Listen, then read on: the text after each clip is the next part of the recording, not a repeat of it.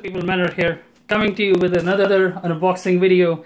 This has to be one of the biggest box that I'm going to be unboxing. It's 21-inch tall. Again, this is not a sponsored video. I'm going to give you the honest review.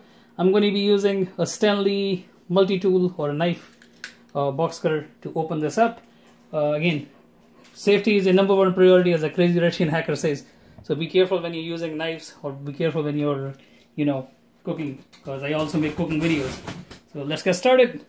Right off the bat, someone has sent a gift from you from Macy's. So let's open it up. What is this? This one. I don't know what it is. So let's go. Get this out of the way. I do not believe this.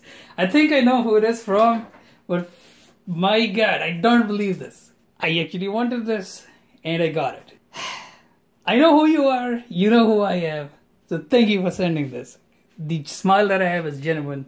The box is a Bella 2.6 quart air convection fryer. Chicken, I don't make. Kale chips, yes. French fries, yes. Drumsticks, no. Roasted salmon, no. Fruit, yes. 2.5 liter capacity. Holds up to 2.2 pound of food. Adjustable temperature. 60-minute auto shut off timer.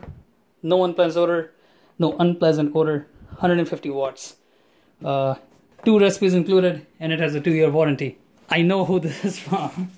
And adjustable temperature, 60-minute auto shut off, power on and off, cool touch handle, the cooking grill thing, of course. And this side is in Spanish.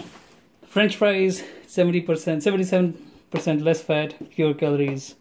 Chicken tender, I don't eat them. Whatever you can deep fry, you can air fry. So let's get started. Take the box cutter, open it up. Take the other side, open that up. And right off the back, this is kind of nice that they say that. Let's get social joiners on Instagram and Facebook, taking picture. My Bella is a hashtag. They have Twitter, Facebook, and YouTube, of course. It's going to be on me. Initially, you have the cooking instruction, the top styrofoam piece. This is split in the middle, so I need to put the box down and take it out. Alright, it's out of the box. Now this is where the magic happens. Taking that out. Oh God, this is heavy. This definitely feels like it's very well made. Sealed from all sides, I think. Yes, it is. Like, no, it's not. So I'm going to tilt it. Take it out. Here we go. And this is how it looks like. And the key feature of this item are, it has a power button, heat on and off, a timer that goes up to 60 minutes, and the temperature control dial that goes up to 400 degrees. The thing that I did notice is, once you set the timer, it cannot be turned off. And it only comes on when you have the timer on. Basically, you cannot push the power on and off and let go of the timer. So timer controls everything.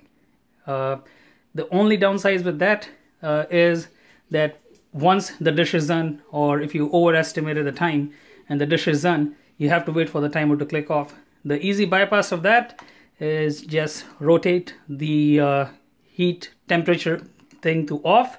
That way the coil is off, disconnect it from the power at that point, and once that's done, the timer is just going to ding. Other than that, the basket is pretty sturdy. To release it, you have to push the plastic tab out. Basically, this is the on and off, or the lock on and off mechanism. Once you take it off, it's a pretty sturdy metallic with shields on the side, so nothing gets splattered on the inside. And this is a heating coil inside. It is pretty strong. It is pretty tightly built, so it actually will disperse the heat very evenly. And the way that you take the basket out is you push the clear plastic lever forward, and then you push the button, the whole thing comes out.